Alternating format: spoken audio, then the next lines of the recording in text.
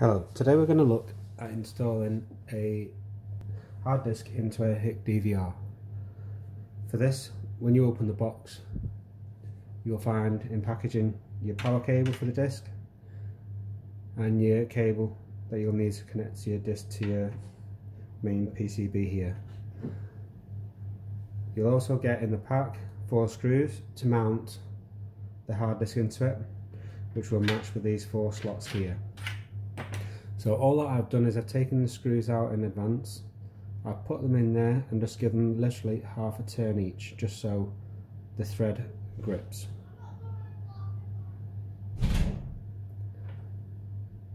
Next, if you see these connections here, with a little bit that's sticking out, will actually match the bottom of these cables here.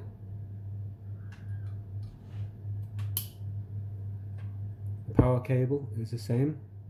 It has a little groove at the bottom there, which will match with that connector there. And then we'll just slot this into position, like so. Now underneath, you can see the screws. Might just need undoing a little bit. Alternatively, you can line up the hard disk and put these in afterwards if you want. So we'll tighten up these screws here.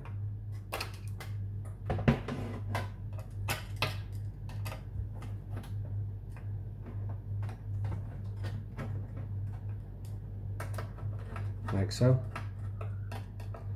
It's just to hold the disk into place.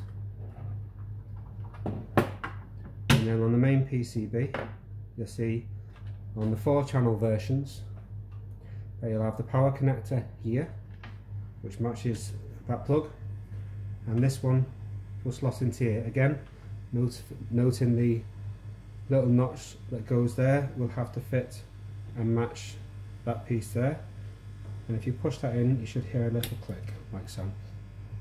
The power cable, if you notice, has actually got a bit of a corner missing on 2 sides, and so does the plug. So that will show you polarity, that the straight edge there goes across the top, and we can just push that into there. And that's it. To take this lid off, there's just simply 2 screws on each side, and then don't forget there's 2 screws on the back there as well. And that's it. It's the same, just reverse it.